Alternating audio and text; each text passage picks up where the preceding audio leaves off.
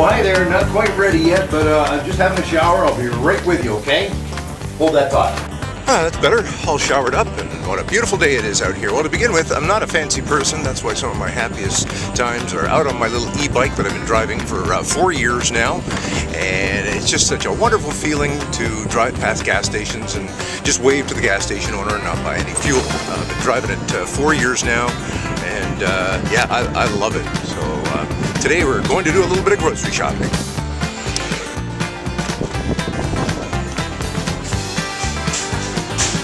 Ziggy's Coleslaw, best on the planet. 2 cases of water and a container of coleslaw. Breakfast of champions. Price of gas these days grosses me out. That's why a lot of these Facebook and our 20 Champ blog sites and all include the price of gas. If it's going down, I really want to let you know, because who the heck wants to pay any more for gas than they have to, right? So now, as far as hobbies go, the truth of the matter is, I got too many. I like woodworking, I enjoy metalworking, I enjoy working with leather, I enjoy making videos, and of course my radio work keeps me occupied. I like gardening. I don't like weeding though. I don't like weeding. But cutting the grass and doing the trimming, you know, at the end of the day when you can stand back and say, hey, I made that look nice, that's a good feeling. Pet causes here in town. Well, I still have a very soft spot for the Multiple Sclerosis Society, Hamilton chapter. I just wrapped up 3 years on the board of directors with the MS Society, and now I'm concentrating more on work with Hamilton Food Share, especially Neighbor to Neighbor here on Hamilton Mountain, because they do so much good for so many people. They not only provide food services, but they also you know, do counseling for people and help them get jobs and point them in the right direction. They're a great agency. If you can do anything to help Neighbor to Neighbor here on Hamilton Mountain, that's great. And another one of my pet causes this fall is Megan McLeod here in Hamilton. She's gathering coats once again for people who don't have anything warm to wear this winter. So actually all 3 of our radio stations are throwing our support behind Megan. She's doing her work through Pinky Lewis Rec Center down in the inner city, and we really want to help her. Anyways, let's take a break from that. I got to get into the station because the radio show starts in just about an hour. So here we are in master control of 820 Cham, which is one of my favorite places to hang out because I enjoy doing my radio show.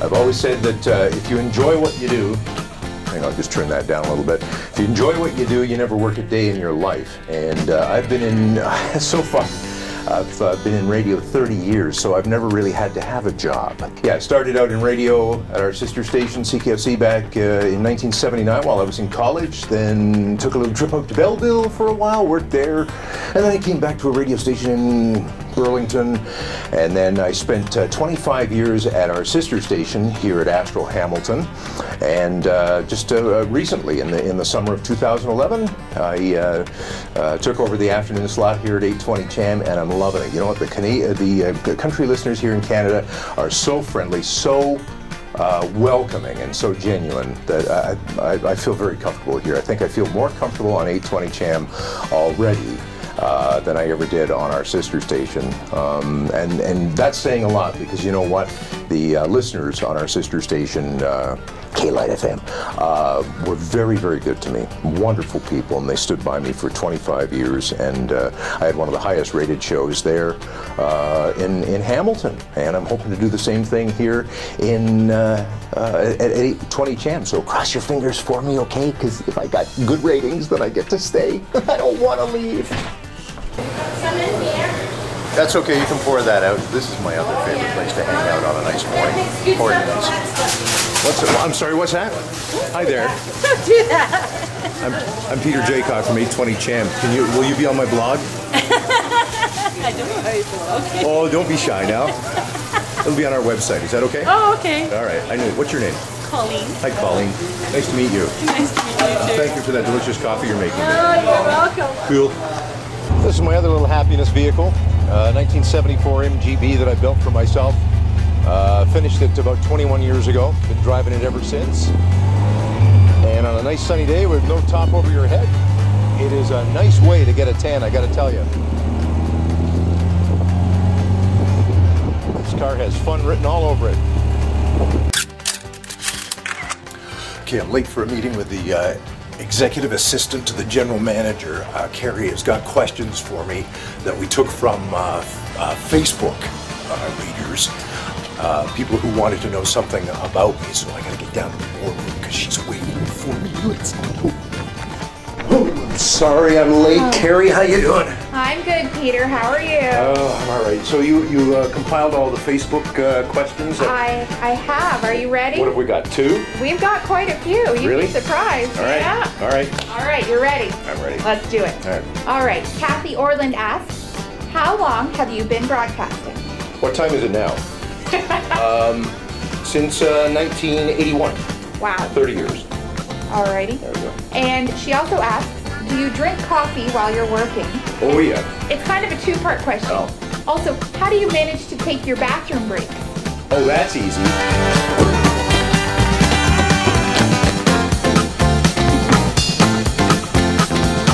Yes, we drink coffee at the station. I don't think there's anybody really here who's on air who doesn't drink this stuff because it keeps you paying attention to the show and prevents the show from hitting a guardrail. Good point. And one more thing. What do you like about your job? Oh, what's not to like? The music. You get to talk to some of the nicest listeners.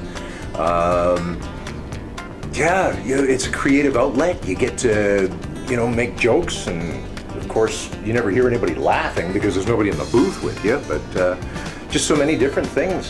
Sometimes you get to talk to famous people and find out about them on a first-hand basis. So, yeah, there's a lot of things to like about it. Very nice. Craig Hune asks, who are your favorite bands and who has been your favorite to interview?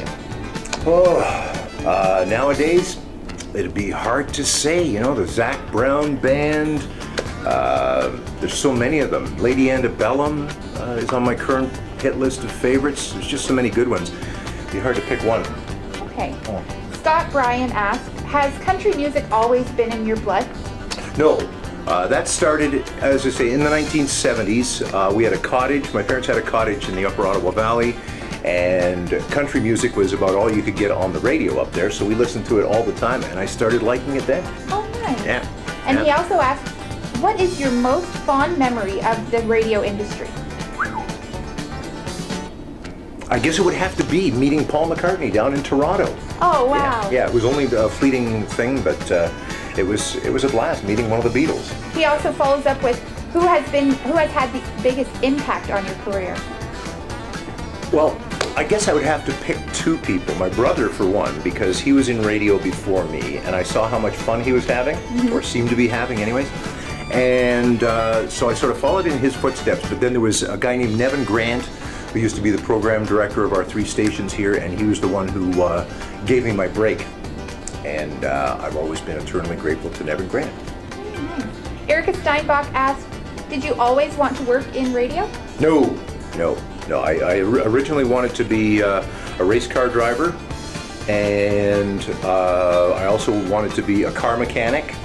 But I worked at a car dealership washing cars when I was 16, and I saw all the frustrations that the mechanics had fixing the cars. First day I learned 6 new swear words. Yeah, gives you an idea. And after seeing a few car crashes in races, I thought, no, it's probably not, something that I'd be, all that good at. She also asked, did you have a favorite radio host who you admired when you first started out? Or did you have someone who you aspired to be like? That's a good question. Well, there was a guy who worked for our sister station in Toronto, Ted Wallachin, who I really respected and thought he did a good job of interviews and that sort of thing. So I don't know whether I ever wanted to be exactly like him or not. But and of course my brother, who was always friendly with the listeners back in the 1960s on our sister station CKOC. And yeah, I always thought, it wouldn't be bad to be like him. Very nice. What is the hardest part about being on the air? Not being on the beach. That's about it. Yeah. Born to be on the beach. That's it. What would your last meal be if you knew you wouldn't wake up tomorrow? Pizza. Next question. Wow, easy one, easy one. Megan Jones asked, how many people in grade 13 told you that you would make an excellent DJ? Well, Megan and I, we did go to high school together. Megan was a dear sweet girl back then. I think she was actually the only one who told me I'd be an excellent DJ. No, there might have been a few because I was disc jockeying lunchtime dances at Southmount Secondary School, and a few people said, "Hey, damn, he's good at that. Look at that." Even though the records were skipping half the time. Oh. Susan Lewis Daly asked, if you didn't become a DJ, what job do you think you'd be doing? I'd be in jail. I'd be in jail. I don't know. Right now, I thought, well, I could have been an engineer because I'm interested in engineering. I could have been a carpenter, or I could have been a movie producer because I like doing videos. Hi, Mom. Ava Green asked, what are you most grateful for? What was your first break, and what opportunities are you grateful for that have come along during your career? I guess just the opportunities to have the longevity in one building and have a listenership that has stuck with me for so long. And the first big break, yeah, it was when I was in college with Nevin Grant, as I mentioned before. He stuck me on CKOC, our sister station, and gave me a chance doing overnighters and Saturday evening assignments. And that was the beginning of learning format radio. And there you go. Very good. Thank you, Peter. Well, thank you, Carrie. It's my pleasure. Okay, thank you.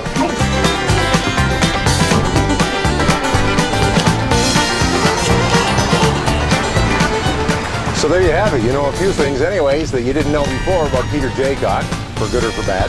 And thanks for watching the video. And more than anything, thank you very much for being one of my listeners to 820 Cham. I really appreciate that. And I'm grateful for every person who turns on the radio each day and enjoys the show. If that's you, thanks very much.